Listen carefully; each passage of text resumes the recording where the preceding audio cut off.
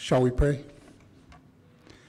Gracious Father in heaven, we thank you, Lord, for this beautiful, beautiful day that you've given us. We thank you, Lord, for all the blessings that you provide for us every single day. We ask, Father, for your Lord, our Holy Spirit, to be with us today. In Jesus' name we pray. Amen.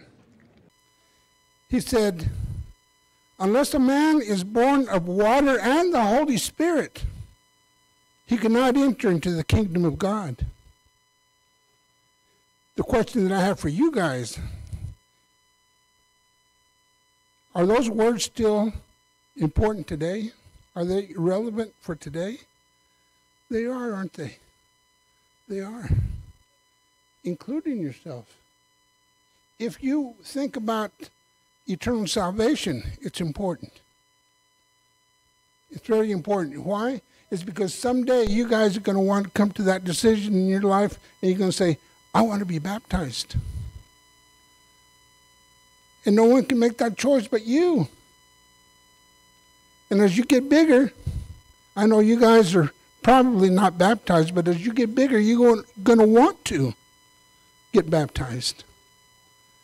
You know what happens when you're baptized? You die to the old, and you're raised in the new.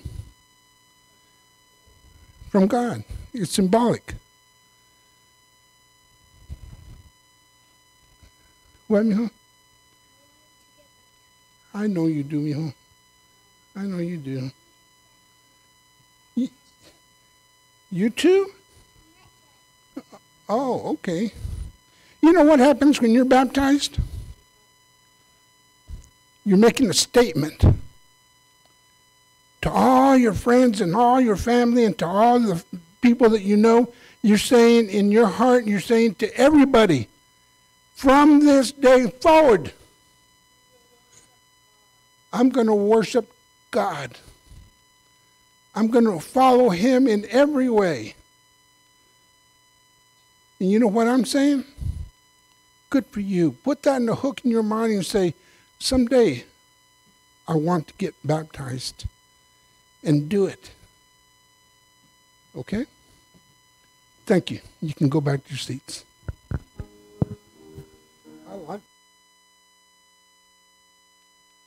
Today's scripture reading is from the Gospel according to John, chapter 3, verse 5, and it reads, Jesus answered, most assuredly I say to you, unless one is born of water and the Spirit, he cannot enter the kingdom of God. May the Lord bless the reading of his word.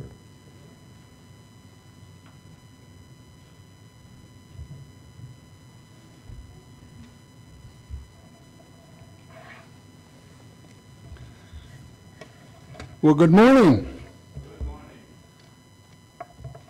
Happy Sabbath to each and every one of you.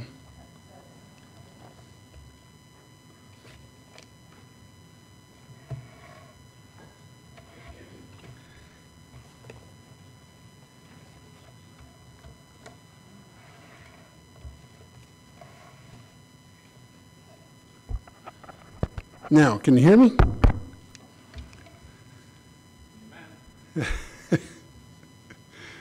You know, every time I look at you guys, I see those smiling faces. It's good. It's good. The alternative could be a lot worse, that's for sure.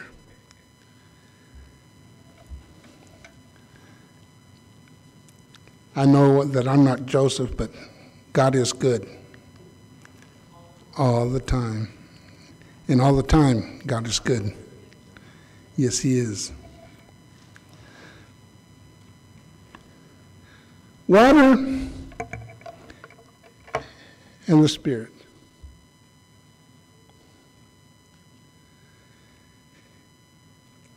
The year was 2005, about 17 years ago. Actually, that was the beginning of a bad year for us. You see, my mom passed away in January the 25th, 2005. So we were on course for a bad year, except 6 months later, here I was, preparing and working on going on a mission trip to the Yucatan of Mexico.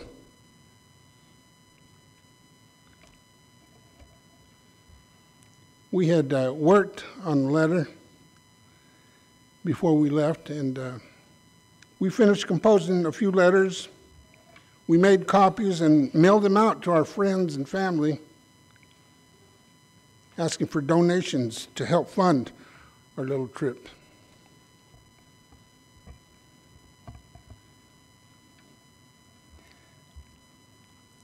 Here's where the good part comes in, where the Lord shows us that He's good.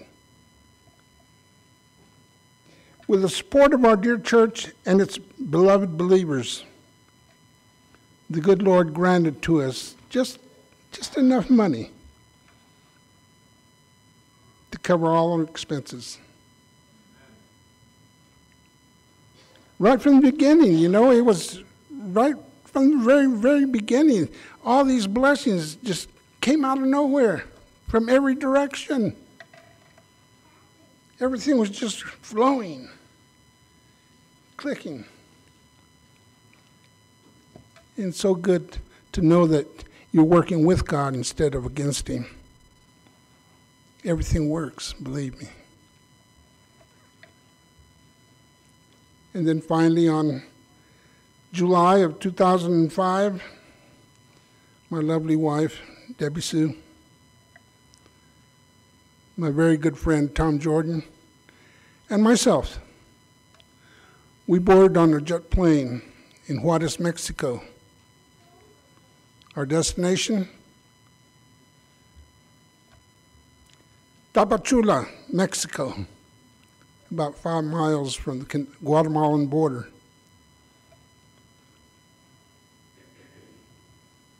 Our mission, to take the word of the Lord to these forsaken people.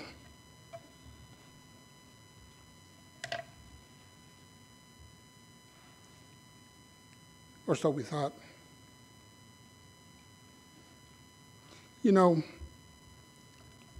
I like to do things in an orderly way, and I think that now is an appropriate time to speak this. First things first, and the first thing we need to do is pray. Pray for the blessings of the Lord.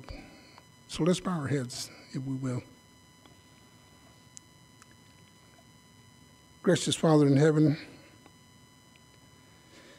it's been about 17 years since we had this experience. I pray, my Lord, for the Holy Spirit to come and guide me in all truth. Help me to remember the things that I need to remember, Lord, to say them in a way that's appropriate to you and to those around us. Help me to remember the things that happened and as true as possible that we can get, Lord. I pray this in Jesus' name. Amen. You know that the realization of our trip hadn't really set in yet. I knew that I was on the plane. I know that we were flying and going to Mexico, but that didn't really set in until we were actually flying over the city of Mexico. I mean, that place is huge, humongous. It just goes on and on and on and on and on. And I can safely say that my eyes were wide open.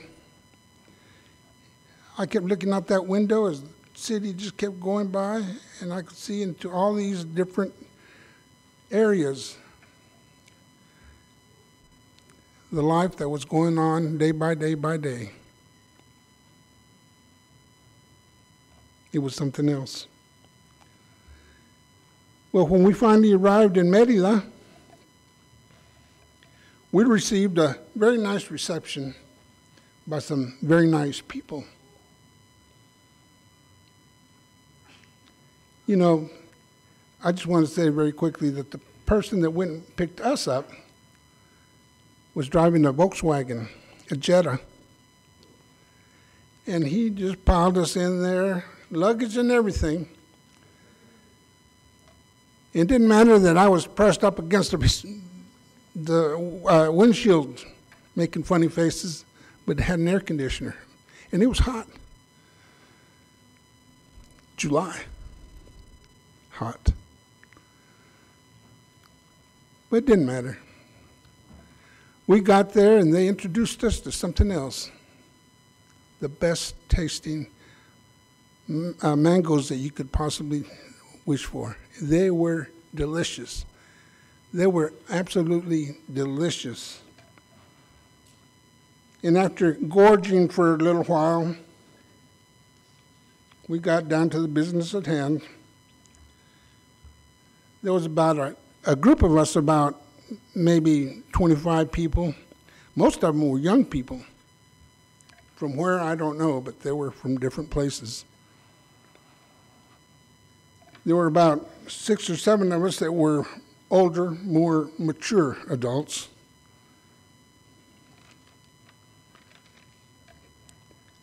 And everyone, most everyone, received their assignments rather quickly. And as people began to go their separate ways to their new destination, to wherever they were going to set up their housing arrangements, Tom and Debbie and I were called into a separate office. And there we were informed that there was a change of plans. And we were not going to Tapachula. We protested, of course, but to no avail. Instead, we received a last-minute assignment on the poor side of town, mainly on the outskirts of Mérida, way off to the side.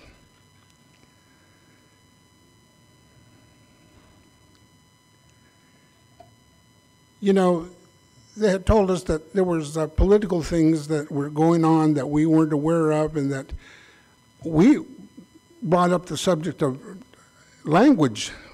Oh, I speak Spanish. Wrong.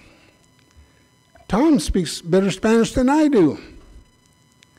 That was no help. They speak a different Spanish down there. And we had an interpreter. And our interpreter, who also doubled as our driver, was heaven sent. I mean, we couldn't have done anything without that driver.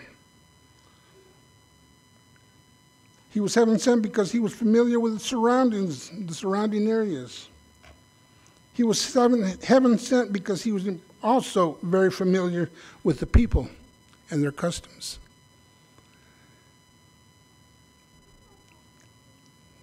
Heaven sent. After about an hour drive from our hotel, we arrived at our work site. Now, I never saw Tom's. Did I, Tom? I don't think I did. I never saw Tom's work site. But Debbie and I were thrown together. And so we had arrived at the single structured building, about, I'd say a 30 by 30 foot building with a door. Had these decorations on it. Somebody was looking for a key. I don't know if it worked or not. I know that there were no glass or window panes. There was just these empty windows. There was certainly no air conditioning, and Debbie would have to get along through that. We had one electrical outlet, which was outside of the building. I'm glad that I carried an extra extension cord. We had 2 wooden pews, 2 smaller wooden benches. We had 3 or 4 maybe wooden chairs and maybe 1 small makeshift table, which we quickly utilized for our equipment. Oh, and there was absolutely nothing on the walls to decorate. The church needed work, for sure. But everybody pitched in. We got it done. The people that we were supposed to take the Word of God to, they were extremely gracious. And very strangely, very, very strangely, very happy. Everything that we saw was a new experience, new and exciting. Everything that we felt was warm and gracious. These people didn't do anything spectacular to be recognized by men. No, these people were real.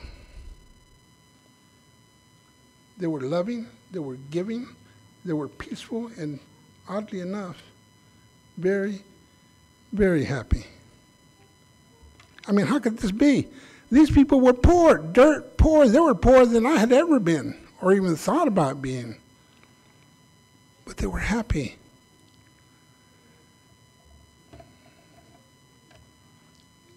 Notice the way that I use the words strangely and oddly. Why? Because it's not normal. It's not normal. Nobody can be that happy. Nobody should be that happy. But it's not normal, is it? You know, it's been 17 years since the experience, but I'm still working on self. Myself. And we think that everybody wants to be like us? I don't think so. They were the ones that were happy. We weren't.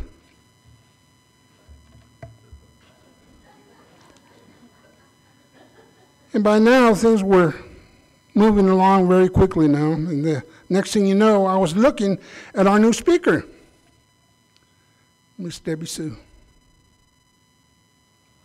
Me? Well, I was the technician. And I also brought along a very ugly attitude. Me. Like I said, I was still working on self. I was like a spoiled little rich kid who didn't get his way, and so I threw a tantrum, and all I wanted to do was to get my ball and go home. And that wouldn't have been so bad, except I held that grudge for every day that we were there. And I apologize to you, my baby, putting up with my childish ways.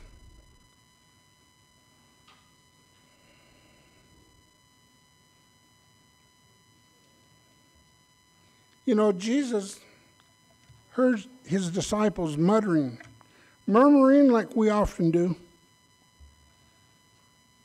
And many of his disciples went back and they never walked with him again. Can you believe that? I wonder why.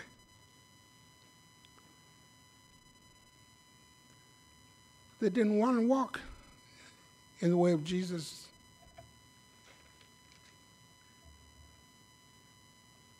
Not only that, but he had given them a hard lesson to learn. He said, I am the bread of life. And he who comes to me shall never hunger, and he who believes shall never thirst.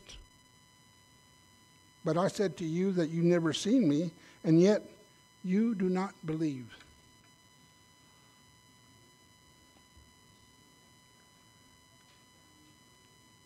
Now listen very carefully, because these are the words that Jesus spoke to his disciples. John 6, verse 63 says, it is the Spirit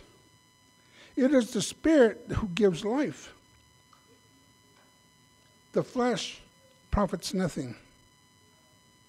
The words that I speak are spirit, and they are life. Did you get that? The words that he spoke were spirit, and they are life. Verse 64, but there are some of you who do not believe. For Jesus knew from the beginning who they were, who did not believe, and who would betray him. I wonder where we fit in on all this. Do we believe?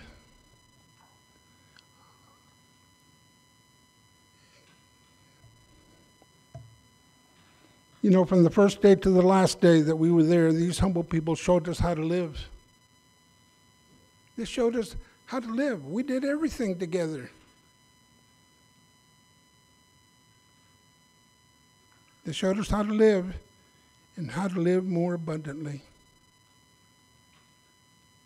They took us everywhere. The driver, the interpreter, the people themselves, they were happy, happy, happy, happy, happy people. And we went and did everything. I have to tell you this story. Somewhere, one of those days that we were out there, they took us to this place that was about 2 hours away, out in the middle of, I don't know where. When we finally got to this little opening, we saw this little building. And this was a smaller church than the first one. Of course, the people were being rounded up to come to church. And so we're standing there waiting. We waited about 5 minutes. Then we heard something. So, oh, here they come.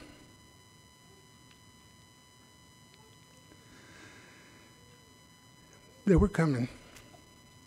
There was an old pickup. It had these bars in the back, and it was surrounded by chicken wire. And all these people were in the back standing up and singing. Singing to the most beautiful music I ever heard. Happy, laughing, joyously joking with each other. They pulled up in the church yard. I say yard, and it wasn't a court, it was a yard of rocks and brick and whatever.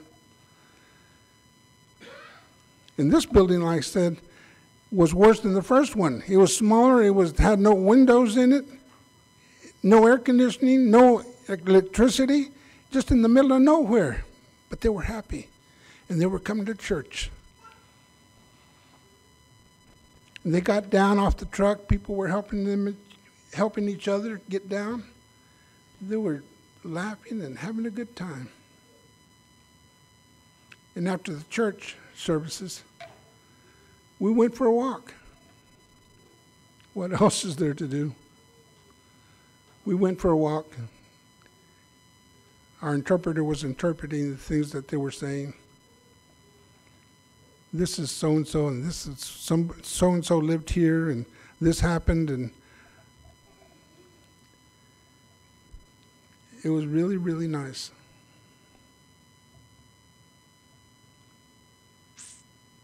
We laughed, we prayed, and we worshiped together. We worked and we played and we sang songs together. Actually, music was a big part of their life. And when they sang, there was no piano, no violins, or any kind of musical instruments. What made it beautiful was that these people, they sang from the very depths of their soul.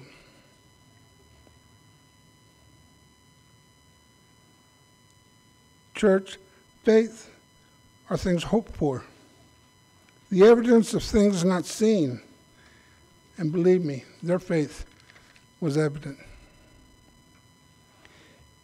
If there's anything at all that I pray I never, ever forget, and that's their singing. I thank God for allowing me to hear the angelic voice of a 7 or 8 year old little boy who had no problem singing louder than the congregation. Lord, may I never forget that. It was beautiful. And every time that I'm feeling depressed or low, I remember that, and I remember the way that he sang, and he lifted me up by singing.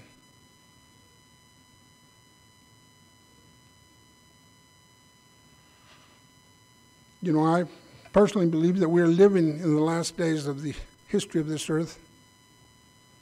The things that go on all around us every single day, the violence, the shootings, the climate changes, everything is coming to an end. And we may not have time to think things through. We may not have time to make a wise decision. But let me direct your focus on something.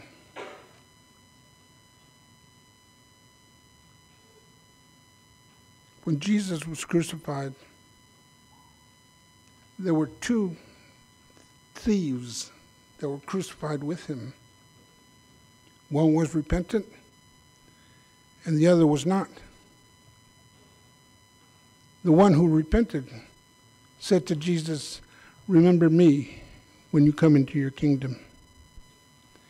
And Jesus accepted, and Jesus saved that sinner.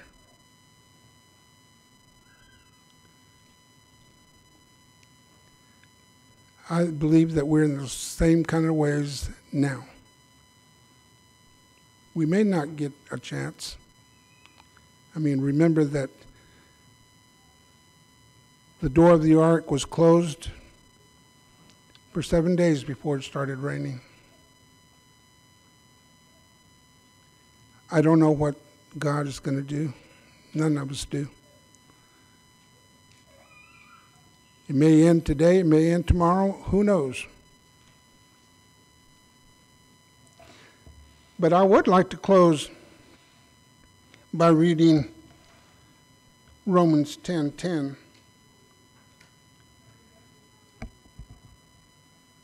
And that reads, "For with the heart one believes unto righteousness, with the mouth confession is made unto salvation. For the scripture says, whoever believes on him will not be put to shame. For there is no distinction between Jew and Greek. For the same Lord over all is rich to all who call upon him. For whoever calls on the name of the Lord shall be saved." Remember those words, and I hope that you make a call to him very, very quickly. Thank you. Let us pray. Father in heaven, we can only thank you, Lord, for the things that you do. You do the things, Lord, that make us happy. You do the things, Lord, that make us sad. You do the things that make us cry. You do all these things, Lord, for us. We know that you're a loving God. We know that you're a forgiving God. We know that you love us too. Father, there's no limit to what you will do and not do for us. So we ask, Lord, that you would continue to bless us in every way possible to make things happen in the way that they should. Father, we thank you, we love you, and we need you. In Jesus' name we pray. Amen.